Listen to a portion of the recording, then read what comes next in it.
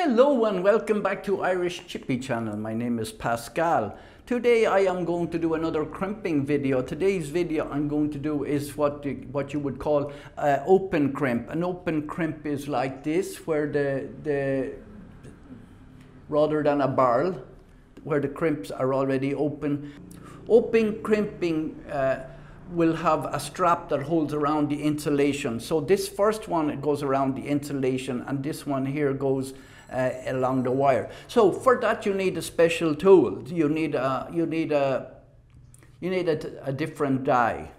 So I'm using Wirefy. I will give you a link in the description where I got this from.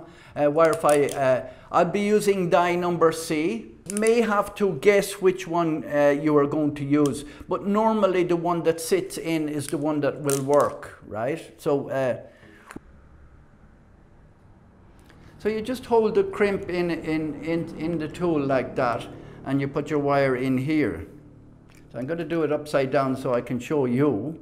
And don't cut the wire too long, because that's what we normally always end up doing, is cut the wire too long. So I can see the wire here now, and I'm going to squeeze.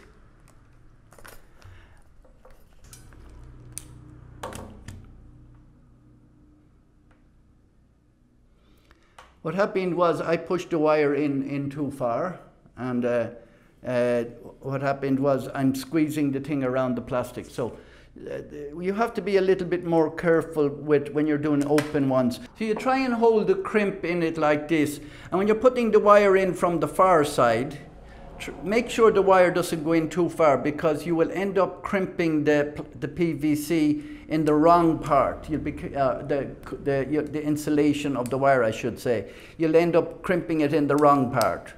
And then we squeeze nicely like that, and then we get a perfect crimp, what I would call a perfect crimp. It bent this a little bit there. These ones have got the spring on them for going in. As you see in here, you see that it's wound around it. I went in slightly too much with the wire, and you see the second strap went around. We will do it once more. We'll do it once more, and this time I'm going to make sure the wire is not in too much.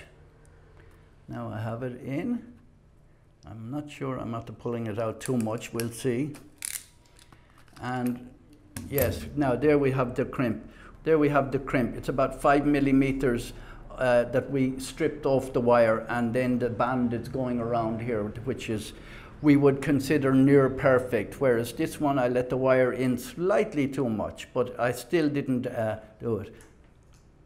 Some of them, some you can put an insulation on them afterwards. If you have these little rubber things, make sure you put them on before you do the crimp. So thank you very much for watching this short video on open barrel crimping. It takes a little bit more of getting used to. Sitting down at a table here is definitely not the way to do it. You're better off standing over on a bench and leaning over it to do it, rather than the way I'm doing it here. So I'll put a link in the description for the Wirefy, where I bought it from. And if you like this video or any of our other videos, please subscribe.